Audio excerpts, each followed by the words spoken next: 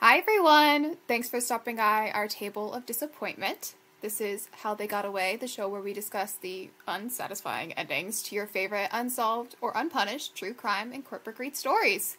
I'm your host, Annalise, with my co-host. This is Kelsey, coming to you live from my closet, attempting to get that sweet, sweet crisp audio. And we have two guests with us today. Stephanie, not coming to you from the closet. And Anna, also not coming to you from the closet, but from the attic. So, we have an interesting case today that involves the unsolved murder of a murderer. Dun, dun, dun. Are we sure that's a mystery, though? Because I feel like I can think of a few people. I don't even know this story, but I feel like I can think of a few people just right off the bat. Oh, yeah. This has probably happened many times over, but I think it's going to be a fun one. So, we'll start in August 1979, near Du Bois, Idaho, in this Buffalo cave system. From what I understand, this is a pretty remote area. The cave system is 1,000 feet deep, and several areas had once been designated as bomb shelters during the Cold War. You know it's good. You know you're in a great political situation where your town is like, listen, we've got a plan. Go hide in these dank, scary, spooky, sketchy caves. It's perfect. It was probably also, though, I mean, these cave systems are probably pretty, in those areas, pretty well structured. Better than being in a house above ground if you think a missile's gonna come and blow up the town. Is that true about cave systems, though? Because I feel like, and I don't know this because I don't go spelunking, but I feel like you always hear about cave-ins in caves. It depends on the area. And to be fair, a lot of cave-ins kind of happen because it's also, man being like, are we going to find some really cool rocks in here? Punches the rocks. Oh my god, why is everything falling around us? How could that be? Most of the time when I hear about cave-ins, it's about, like, guys digging around. Maybe they're fine. Who knows? Like Annalise said, it could also be depending on location. So, I think if you're also worried about radiation, being underground is probably going to be the best spot. And these are pretty deep cave Mole systems. people, let's go! That's true. If you're at that point, it's either die of radiation in a horrible fashion or maybe get caved in. These are your two choices. So, on this day, a family was having a pretty normal day outside looking for arrowheads when they stumbled upon a burlap sack. Wait, in the caves. They're in the caves. They're like around the cave area, yeah. They've gone in looking for arrowheads, kind of traveled in from there. Okay. I don't live by a cave system. I don't. But have you ever seen those maps of, like, the United States cave systems, like, known cave systems, and then it's overlaid with the map of, like, locations people have gone missing, and there's this huge area in the, like, Tennessee, Virginia area that is just lit up like the 4th of July with missing persons, and then you just take that part away, and you just see this huge network of caves right where that big spot of missing people is? No, I can't say I've looked at that. I'm just saying, maybe cave systems, not the best place for a family outing. Although it was 1979, what else are you gonna do? Go on the internet? No. It's a lot safer in 1980, don't worry. But you know what it is great for? Hiding bodies! Yes, it's great for hiding bodies. I mean, is it? Or is it also like people have tried to mine here and every now and then you just lose a person and you're just like, well, will we ever find them again? The answer is no. But I also don't know shit about mining. Things about mining. I don't know things about mining, so maybe it's also that. On the grand list of things Anna knows, mining is not on that list. Sorry, I don't play Minecraft. I'm just stuck. Why are they looking for arrowheads in a cave? They're looking around the cave, and I mean, there was a Native American population around Idaho, so it's not like you wouldn't find arrowheads. Is that a euphemism for something? Were they doing a drug deal? Like, It was a family, so... You never ever know what people are up to. I would hope not. I mean, I did see some... Remember... Okay, we're not going to get into this story. Anyway, so what they found in this burlap sack, it was slightly buried, and there had been just over time, kind of, over time things shift and started to peek out. It was a burlap sack with the torso of a man. Okay, because I was going to say, as you were leading up to that, I was like, don't tell me that they just found a partially buried burlap sack in a cave and thought to themselves, let's go see what's in that. Because I feel like you hear that, like, sometimes I'll see, like, a trash bag on the side of the highway that, like, has clearly fallen off a truck, but in my mind, I'm like, what if there's a body in there? What if there's a body in there? It would take another 40 years to identify who this man was. Is there a whole body in this burlap sack or just the torso? Just the torso. What are you defining as torso? Like, are there arms? Arms do not count as torso. No limbs. It's literally no head, no limbs, just the torso. But was it, like, purposeful removed, or just that was all that's left and, like, the rest has been pulled away by maybe animals? Girl, let Annalise talk. Let her preach. Well, we'll get there. Never.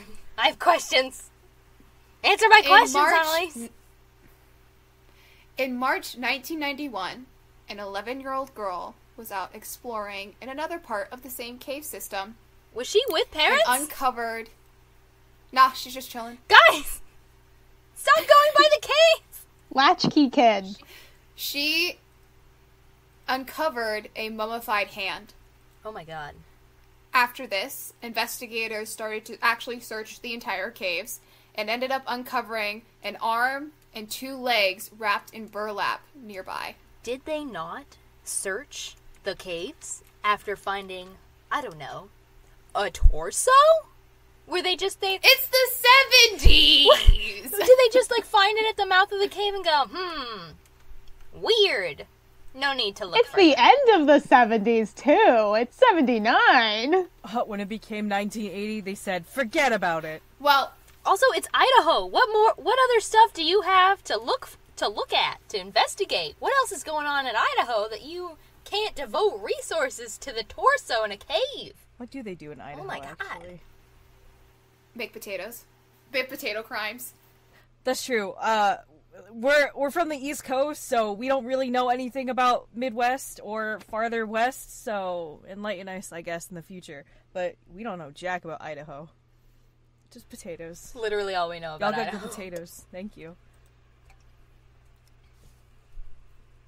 At this point, the person became known as the Buffalo Cave John Doe. And that was all that was known about him. Did they ever for find a long head? time. Sorry. No head. So no head. So what they knew at this time was that he was a white male, 25 to 40 years old, 5 feet 6 inches to 6 feet 2 inches, and had reddish brown hair. After they got some DNA, they could figure out that he had reddish brown hair.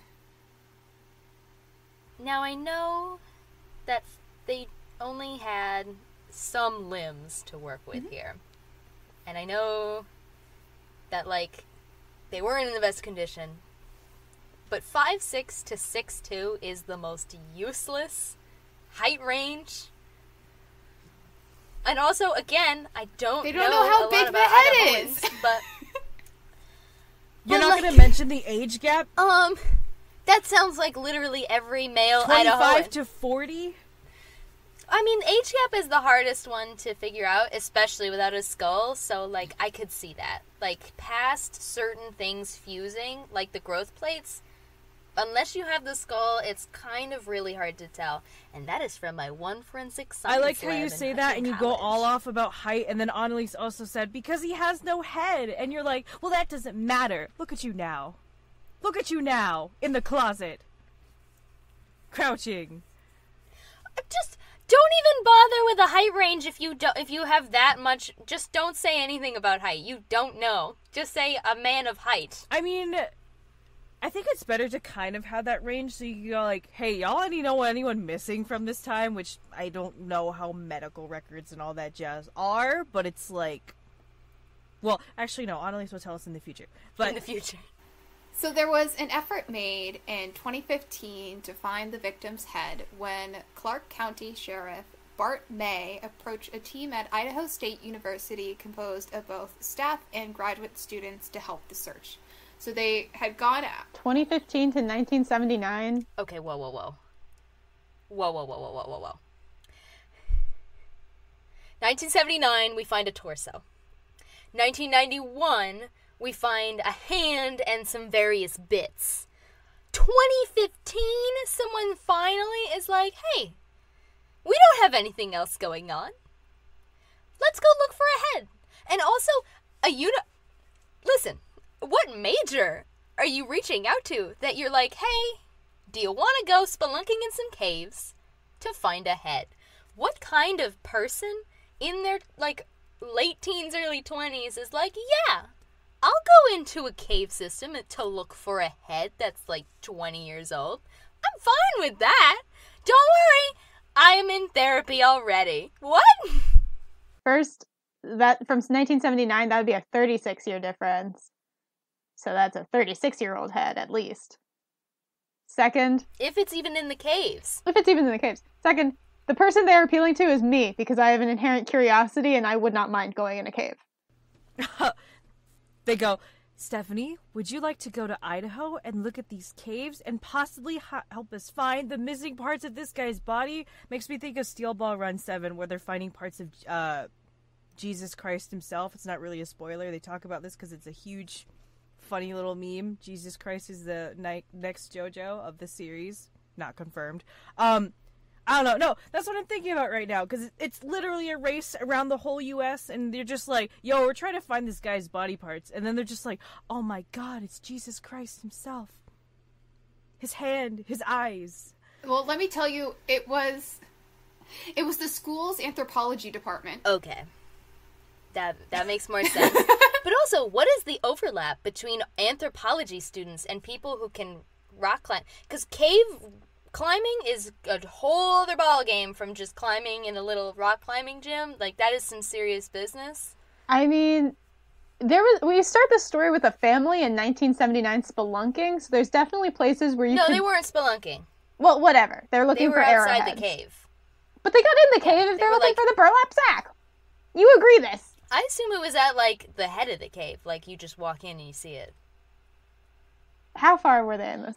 I'm not sure how far into the cave. I don't think it was, like, extensively into the cave system. But just to wrap up what was happening with the students. So what they had done is that they went out and they used a scanning device to get, like, a 3-dimensional map of the cave system. Because they didn't even have that yet. They had to put in the legwork to kind of get a map of where to look. And then they started to actually do the legwork of trying to, excavate and go through. They didn't come up with anything. Because I don't think the head is in the cave. Also, I'm sorry, this cave system doesn't even have a map. And I'm thinking back to the 1991 11-year-old girl who's just wandering in these cave systems. What happens if she gets lost? Don't worry, no one has a map of this cave system. Well, here's the thing, they never find the head. Of course, because it's not in the cave. Whoever did this has it. You don't chop up a body into bits, and then you're not a very sane human if you do that. So you seem also like the kind of person who would keep a head. So now we do another jump when finally in 2019 they were able to identify the body when a team at Idaho State University reached out to DNA Doe Project for assistance.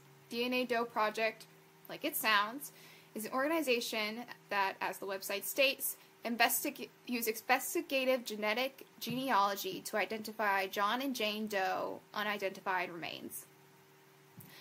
This organization worked in collaboration with this company, Othram.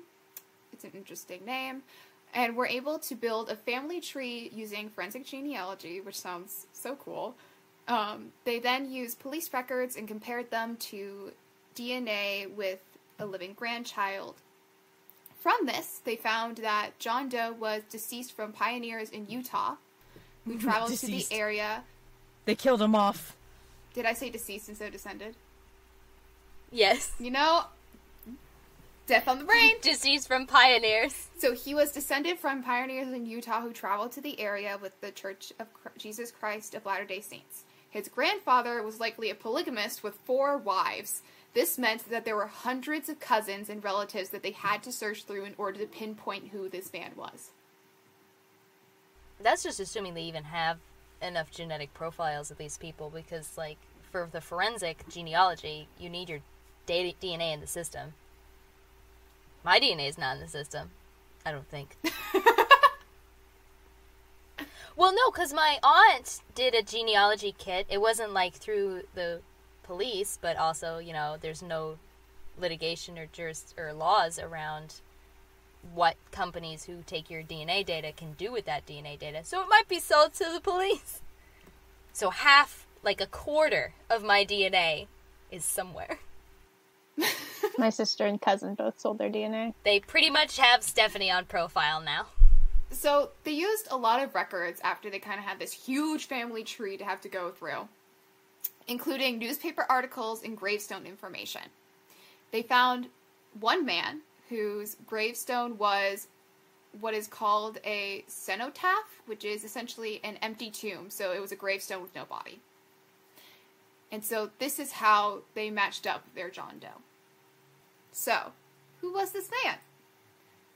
To answer that, we go all the way back to 1870 in Payson, Utah territory with Joseph Henry Lovelace, who is our John Doe.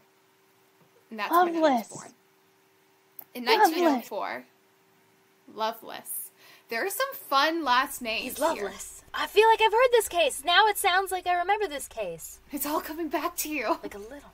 It's all coming back to me. Oh man, though, I feel like it's so hard to remember that the 1800s is maybe 2 generations back. No, maybe 3.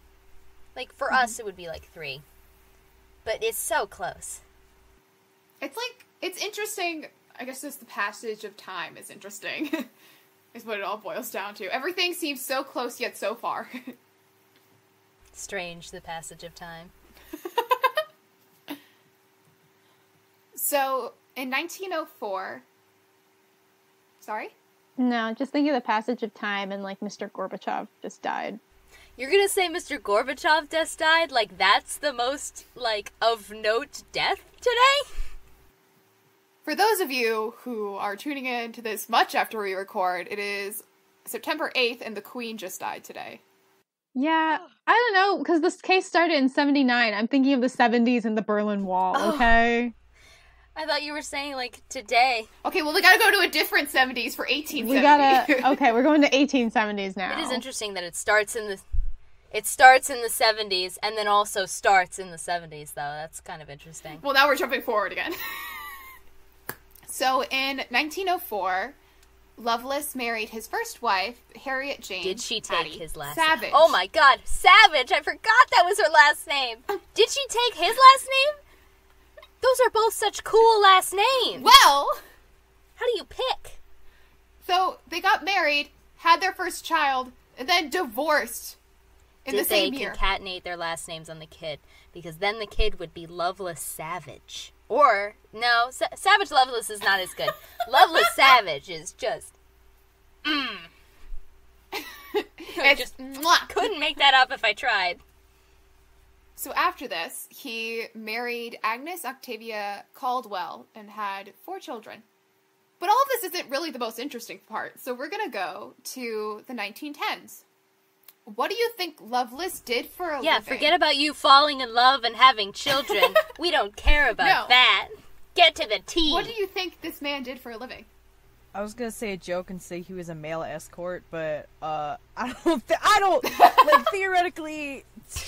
Lovelace would have been so good for like, that. Oh, I am a man with no love. Will there be someone out there willing to teach me? And all the women and whoever will be like, oh, that's so sad. I'll teach you. I don't know, Jack. I want to say a butcher, because I only kind of remember this case. Any guesses, Stephanie? Well, I think he said something during dinner, so I think I know kind of what he did, so I don't feel like I could give a real guess. I'm just gonna say he was a professional hitchhiker. Well, Lovelace was a bootlegger. Oh, you know what? I was gonna say bootlegger, and I was like, I can't remember the right time frame for prohibition, so I don't want to like out myself as not remembering when prohibition happened by saying bootlegger. I like that our options were male escort, butcher, or a professional hitchhiker, and all of us were like, oh, bootlegger. Oh my god. It's perfect for him. Well, this is before prohibition. So I was right to be cautious about saying he was a bootlegger because prohibition hadn't happened yet. Yeah, prohibition was 1920 to 1933. But this would have been the time when people were cracking down on it and probably state laws were changing for it. He was a bootlegger before it was Right. cool. Well, His last name was Loveless. He was a bootlegger before he was cool. This man is a hipster. well, he was arrested in 1914 for bootlegging. He was then released, arrested again on the same charge a few months later. And then this kicked off a series of captures and escapes for Lovelace. He escaped after that second arrest by sawing through jail bars, which is something that comes right out of a movie. Gotta, like, know the guards by name. So you're just like, hey, Jeff. Hey, Loveless. Gonna escape tonight, Loveless? No, you know I wouldn't do that to you, Jeff. Starts filing at the bars furiously. Remember, I only do it at night. You're here in the day. I mean, maybe I'll switch it up. Hey, Jeff, how's the kids? How's the wife? Just laying over a whole, like...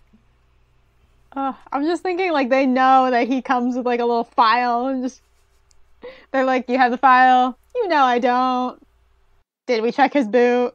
No. No. Lovelace went by multiple different aliases, such as Charles Smith, Walter Currens, and Walter Keynes. I feel like you kind of want your aliases to be kind of generic, but when your name is Loveless, and then your aliases are so boring, I'm like, oh, wasted potential. I mean, you remember our last podcast, remember? You remember he was like, Joseph, yeah. And everyone's like, you dumb bitch, you dumb bitch. Yeah, he was. He literally just different iterations of the same name. I mean, you want to be able to respond to it, so I guess I get it, but still. It's like playing telephone. You get the name worse every time. For the last case. So, Lovelace's worst crime occurred in 1916. After he had yet again escaped from jail, sawing through jail bars, hopping on a train. A Tuesday. He this time was booked under Walter Guerin, and he ended up back in Du Bois, Idaho, where his common-law wife, I guess they didn't actually get married, but his common-law wife, Agnes, lived there. On May 5th, at some point during the night, Lovelace murdered Agnes with an axe. Dude. Just, like, leave the house. Just go somewhere else. Or divorced. You've divorced before. You know that's an option. There was no reason I could find to why he did this. The crime got reported that it was done by Charles Smith, one of his aliases. Lovelace was caught and then arrested under the name of Walter Cairns. So they thought it was Charles. He got booked under Walter Cairns. They thought that Charles Smith was the alias. So it was really confusing for people to know who this was, especially when you go back in records. They had to prove that Charles Smith, Walter Cairns, and Lovelace were all the same people in order to identify the body. Here's a question. Did Agnes know his actual name? You know, I don't know. Because if people thought it was her husband and they thought it was Charles Smith, wouldn't she have corrected, unless she was in on it and was like, yes, that is my husband, Charles Smith, and definitely Here's not the thing. Walter Guerin or any other person. Agnes was also suspected to be a bootlegger who went by the alias Ada Smith. You know what? Good for her. Them shaking hands like, oh yeah, we're gonna bootleg some alcohol. Which goes with Charles Smith, so maybe they thought Ada Smith and Charles Smith were married instead of Agnes and So maybe she, like, Joseph. competed with him or something? I think it's Ada. ADA, Ada. right? Did I say Ada? Oh, it sounded... Yeah. Maybe she, like, did something that, like, stepped on his bootlegged her for something that competed with his business, maybe, and he took that personally. Like, he'd just been caught again, so maybe she, like, took over some part of his thing, and he took that personally or something? Maybe. So according to the an Idaho Republican article from May 16th, he, Loveless, told several stories saying that he thought the woman's former husband killed her. He said he was bound north for a supply of whiskey for his wife to dispose of in Du Bois. Apparently, at Agnes's funeral, one of his children said, "Papa never stayed in jail very long, and he'll be out soon." How old was this kid when he said this? I don't know, but the kid was right. On May 18th, Loveless, yet again, escaped from jail. This time he escaped from St. Anthony Jail using a saw blade hidden in his shoe and went on the run. I feel like that's gotta be his go-to, too, you know? I feel like this whole time he's been hiding stuff in his shoes, like metal files, and then just doing that. It's like, nowadays, the prison system's very different. And I realize that. I'm not necessarily saying for the better. But a cursory search, guys. Just a little bit. There is very little known about what happened next. His wanted poster listed the same clothes as he was wearing when they found the body later on. And one of the forensic genealogists from the DNA Doe Project, Lee Brigham Redgrave, speculated that Loveless had died in that same year, 1916. So he'd been dead for like, oh shoot, can I do math? Like 86, 83 years before he was ever found? 82 years. I can do math. 1916 to 1979. 83. I was right the third time. No, way so less 83 than years he was in the... No, subtract... 1916? 16 minus 79. I am adding things and subtracting. Let me just try again. 63, babe. 63. Look at that calculator. You can't judge me for it when you used a calculator. Okay. Try again. So he had been dead and assumably in the cave for 63 years before he was ever found. Are these caves, like, close to the town? Are these, like, places that people go frequently or just not? There's cases that are like that, though. Like, body-wise, I know there's a few cases that are like that, where they're just like, oh my god, we found a body. But I know there's one case in England where they talk about this, and this guy was from the medieval ages or something, and they're just like, what the heck? But it depends on, like, the condition they were in. So. But bogs are their own beast. Yeah. They release you when they want to.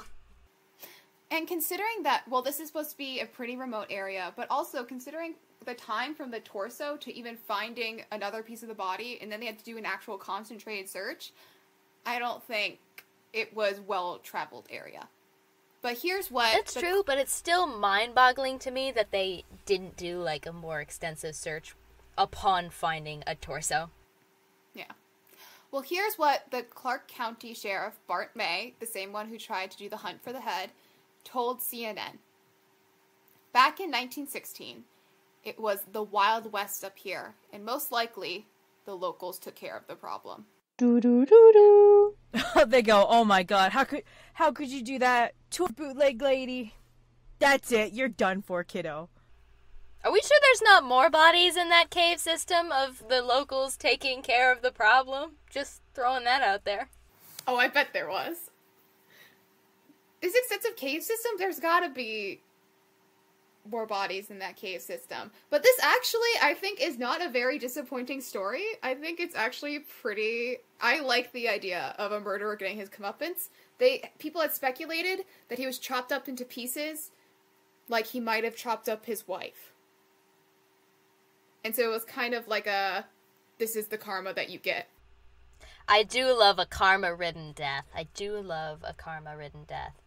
I wonder, I don't know, it doesn't sound like we really know a whole lot about them or their relationship because it was ages ago and people don't write hot goss down much. But I have to wonder if their relationship was abusive at all, and this was just some sort of culmination of that. It is fascinating to me that he just murdered her one night. We don't know why. It could be anything. We also don't know why he divorced his first wife. True. And divorce was not common back then. She was a prude. They had one kid together, Anna. Well, I mean, you can still have one child and still be a prude. I don't know. Maybe because she was too savage. He had 4 kids with Ada, and he had 1 with Hattie. I mean, 5 kids seems like a normal amount for that time. And all the kids were like, yeah, he doesn't stay out of jail.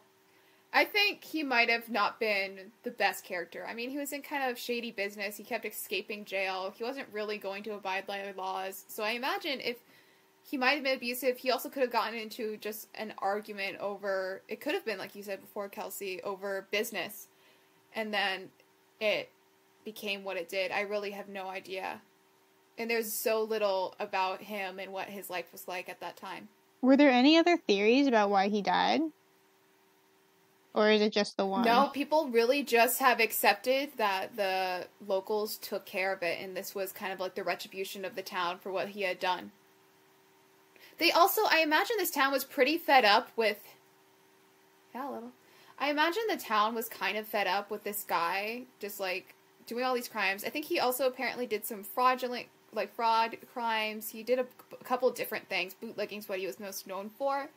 But it could have also been that this was like the last straw for the town. And they're like, we can't have this guy constantly escaping jail and being a threat to us. So they took care of the problem. Yeah, I mean, you murder your wife. That's kind of a big one. That's a big deal. But I have to wonder, if he's doing fraud on top of other stuff, he's cheating out the townspeople, I assume. That's like the only people around for him to commit fraud against. So, I bet it was just that's it. I have to wonder what the town's, attitude was about bootleggers, though.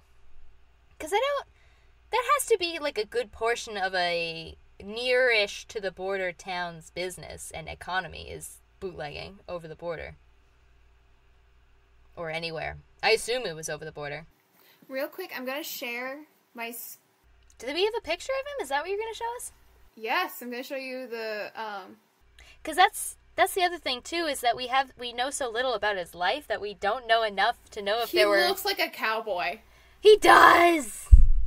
Why does he look like that? Oh, God. Oh, he looks so scary. He looks like the Phantom of the Opera. Oh my God. You would find him at Spearham Halloween. Freddy Krueger.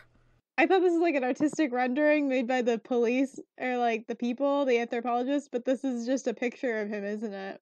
He looks like he's wearing skin over his face. That looks like it's a face mask, and a terrible one at that. But that's just his face. Looks like I just can't get over how much of a cowboy he looks like. He has the hat. Yes! This looks like an old version of, you guys know the Mask series movies, right? This is what it kind of looks like, but if they made it in the 1960s kind of deal, I don't know. He looks like yes. Mom, can we have Freddy Krueger? We have Freddy Krueger at home. This is the guy you find. Look at him. He's wearing a turtleneck sweater and everything. Well, you listeners, you can't see this, but if you look him up, I think I'm right. Though, to be fair. No. I have a picture of my great grandfather, whose first name I don't know, but great grandpa from the Civil War, and he looks normal. I also have a picture of Agnes. I mean, the hair for Agnes is obviously of the time, but facially she looks like a person you would see today. She looks like, what's the name of the principal in Matilda again? Oh, I know who you're talking about. Yeah, Trunchbull. Yes! Her a little bit. Because her face is round, it kind of makes me think of her. Well, obviously but not she the looks exact nicer same, than Trunchbull does. I guess I didn't realize she was 10 years younger than him, too. Yeah. Yeah.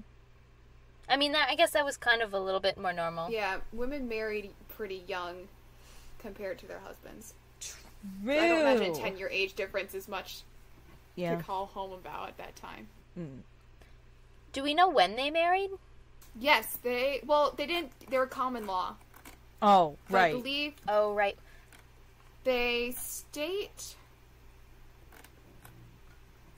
One second. But it's not like today where you just live together for a certain number of years and then the state gives you benefits. Like, you can't just start living with someone of the opposite gender. Yeah, I don't remember what year Just it was. It was randomly. after 1904. So, like, around 10-ish years they've been living together? Yeah, around that. Well, oh wait, 19... No. That's like 12? Wait, no, sorry. My head got mixed around. Yes, you're right. I was thinking 1910, Right. but it was 1916 when he had... Oh. This episode is just filled with a lot of bad math. Us. We're So done terrible with math. school. Listen, it is like 9 p.m. We all go to work in the morning. We have Not a me. full day I'm in of a work. closet. Well, I've had enough work for the week. We're not in a closet. It's just her. Just Kelsey. Listen, I'm out of the closet. It's fine. What would the being in the closet have to do with your math skills? Not enough air to It's go in just, that you know, brain, I that's guess. just where I'm... Not enough air for that noggin. This is just where I am in life. Sitting with all of my clothes in the dark. I mean, Kelsey, I think it's not time a to come time out for of the math. closet. it's 2022, girl. Never. Get out of there. Get out of there. Opens the... I'm free! I'm sorry. I'm I'm still free! thinking of how, like, Lovelace's face in that photo just looks like a bad mannequin.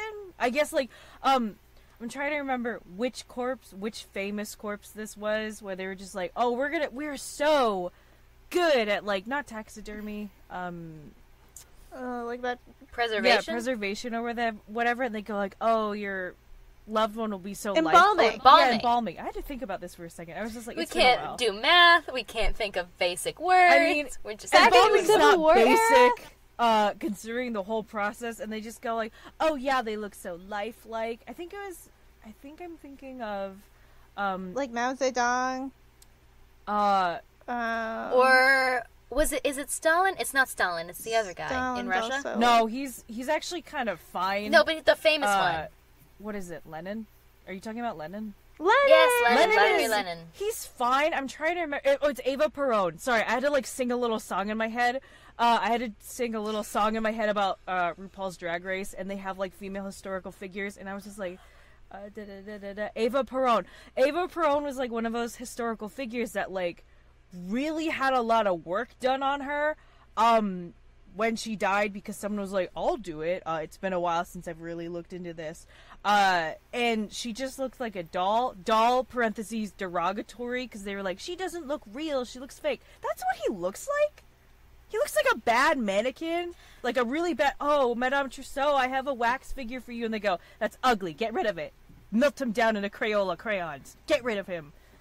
You were so right. It looks like the original movie, The Mask. Like, it looks like that can't be his face. I think it must just be that the lighting is really Well, weird. I think this also could have been... It has to be that. I don't know if this is... This is the only picture I have. I think this might be a composite image rather than an actual image, and they just weathered it for the feel? Wait, so I was right that it was more of a rendering Yeah. than like yeah. a photo? Oh. That makes way more sense. Okay, I was gonna go like, Okay. what a Nobody strange looks little like photo. that. But he looks like such a cowboy! And that explains... He does. That explains, though, why the face looks so, shapeless and formless. It's because they don't have a head. Actually, now that we're going back full circle of that, and we've just... It's kind of accepted that the theory is that they just did frontier justice. Did they take the head and do something specific with it, like as a town? Was that, like, just somewhere and it just wasn't written down anywhere? They had to have done something with the head. I mean, Maybe it's they also threw it an in the river. extensive cave system, and there's probably other bits of geography that we just don't know about. Someone They just could've threw it chucked somewhere down a else. giant hole in the cave system and was like, bye! Yeah. That's possible, but I feel like if you're gonna do something as extensive as killing him, chopping up his body, burying it in various parts of this cave system, and then the head's just not there. Like, the head is such a specific piece. It is. That, yeah, maybe it was carried off by wildlife. It's possible. Maybe it's just somewhere deeper, but I feel like if you're gonna go all that to that trouble, you did something with the head. I think they probably wouldn't do anything because they're like, nothing happened with his previous wife, so they're just like, we're not gonna give him any recognition. We're just gonna let him die here, and then no one will recognize him because he's heckin' worthless. He's not a great person. So they probably don't want to give him the recognition as, like, a person, because I don't think you'd want to bring... It would be cool, historically, to be like, yeah, this is, like, some guy's head, and we, like, killed him off and stuff, but, like, considering that this is back then, they were probably like, yeah, Jesus said that we shouldn't do that, but we kind of had to, because he was not very cool, his vibes were whack, so we had to old yeller him ourselves. And they probably would not want to talk about that because if word gets out, maybe something not something weird. I don't know. It's back then, and they'd probably be like... Yeah, no, they would not talk about it. Yeah, so that's probably why they didn't do anything about it, and also Native Americans would do more of, like, the head thing, or in the West, or, like, scalping, I think. Well, maybe that was the point. Maybe they were trying to, if anyone found the body, they were trying to make it look like he got attacked by Native Americans of the area, maybe. And my other thing, they wouldn't talk about any of this. There is no way that secret, carried by like 10 of the town's officials, didn't go to the grave until somebody found the body. If we hadn't found the body, no one would ever know about Maybe this. That's probably what they wanted. I'm not saying they'd put the head up for display or anything, but if they did something with the head, they did, it's like in a river or somewhere else specific that's like a fuck you to this guy, like something particular. But again, that's an assumption. They may have done nothing with the head, and it just might be a coincidence and we never found it. Well, that's kind of what we got for today. I think it's disappointing that we don't know where the head is, but I'm kind of satisfied with the locals taking on, vigilante justice with a man who murdered his wife. I'm settled with that. I'm okay that they got away with this. I'm okay with them getting away with this. I wish we had more information about who this person was. I know, I'm so some curious. Of the other stuff to get a better understanding of the story, but I just don't think they had the records at the time, and no one really talks about it. I think they tried to talk to, like, a former family member that's still alive, like, his great-grandchild or grandchild, and they just didn't want to talk about it, and the family doesn't want to talk about it, so... That's kind of fair. They don't know anything. And I mean, how much would they have known? Exactly. Also very fair, yeah. Because it's like, he's only had 2 kids in total, right? For the most part. Like 5. Oh, sorry, 2. I was thinking about, like, one with one wife and then one with the other. So I was just like, Herm. No, it was one with one wife, some with the other.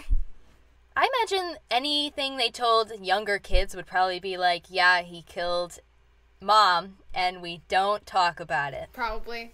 It was also probably... But he got what was coming to him. They probably wanted to separate themselves from that reputation as much as possible, too. Do you think they changed their name?